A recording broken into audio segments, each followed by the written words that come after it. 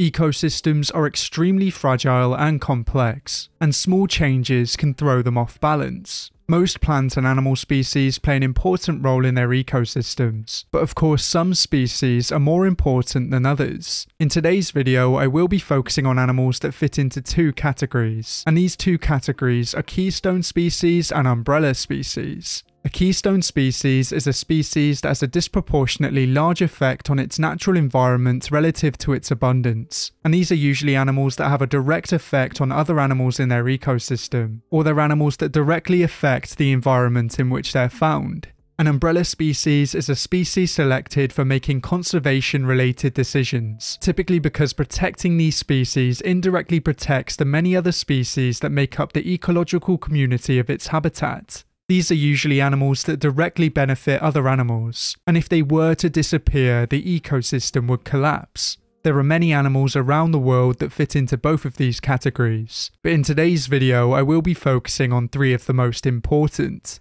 For our first group of animals, we can head into many of the world's rivers and oceans, as we will be taking a look at the salmon. Salmon is the common name for a group of fish, and these fish can be split into two genera. There are 7 recognized species, but there are many other fish that are called salmon that aren't actually salmon. These fish differ in size and shape, with the smallest species being the pink salmon, and the largest species being the king salmon. Salmon are arguably the most important fish species in the world, and this is mostly due down to their strange life cycle. Salmon are considered anadromous, and this means that they live in both fresh and salt water. They start their lives in fresh water feeding on small invertebrates, and after a few months or a few years, they eventually make their way out to the ocean. This is where most species live the majority of their lives, but they return to fresh water when it's time to spawn. When they return to fresh water, their bodies and behaviours start to change, and this is usually when they exhibit their most beautiful colours.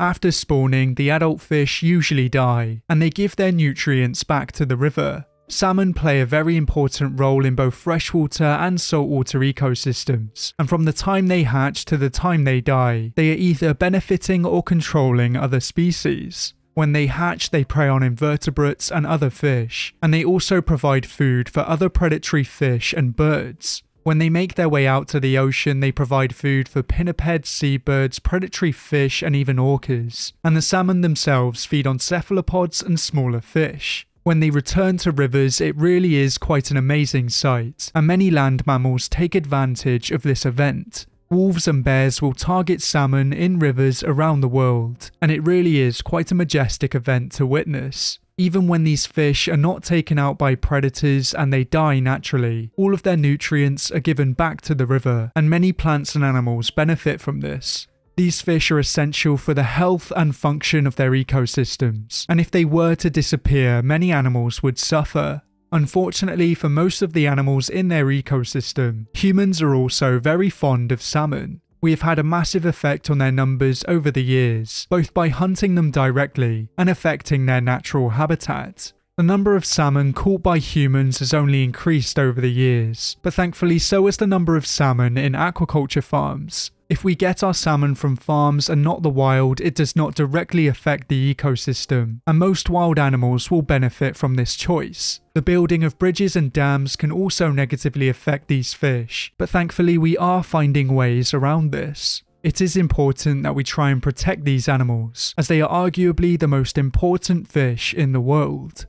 For our next group of animals, we will be heading to the northern Pacific Ocean, as we will be taking a look at the sea otters. Sea otters are among the smallest marine mammals, but they are the heaviest otters in the world. They have the densest fur in the animal kingdom, and this is an adaptation that helps them to survive in cold waters. They spend a large portion of their day grooming and conditioning their fur, and this helps them to stay warm and dry. A sea otter can live its entire life without leaving the water, and its fur is one of the main reasons why it can do this. They trap air in between their layers of fur, and this helps them to keep their skin dry and also helps to keep them warm. Sea otters tend to inhabit coastal environments, and this is where they find their chosen prey. These animals will dive to the seafloor to forage, and they're usually on the lookout for invertebrates, mollusks, and crustaceans. They famously use tools to dislodge and dispatch their prey, and this gives them an edge over their competition. Sea otters are important to almost all ecosystems in which they're found, but there's one ecosystem that needs them more than others.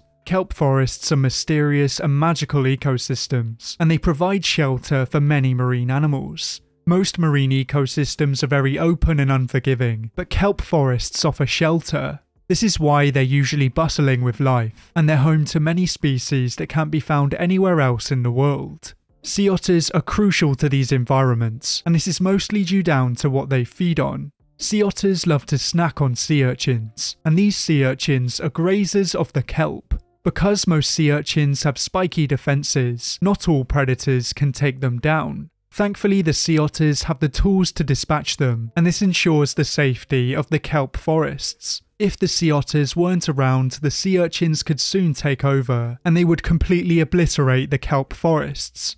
Thankfully, there are a few other predators that can dispatch these sea urchins, but the sea otters are the most efficient. This is why they are so important to these unique marine ecosystems, and hopefully they will be protecting kelp forests for many years to come. For our final species, we will be heading to the southeastern United States, as we will be taking a look at the American alligator. There are many different species of crocodilian dotted around the world, but few of them are as important as the American alligator. These animals can be found in a variety of aquatic ecosystems, but wherever they are found, they are apex predators. They play a very important role as ecosystem engineers in wetland ecosystems, and this is mainly through the creation of alligator holes. These holes provide both wet and dry habitats for other organisms, and they are used long after the alligators have left.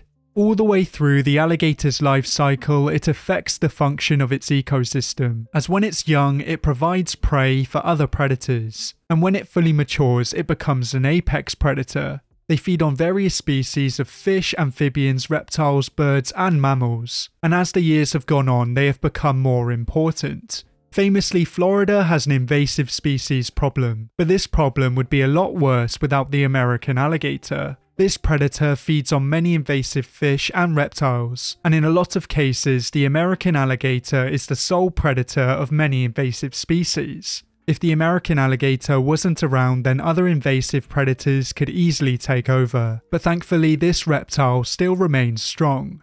Even though Florida does seem like a very crazy place, it would be a lot worse without this reptile, and I'm sure it will continue to protect the southeastern United States for many years to come.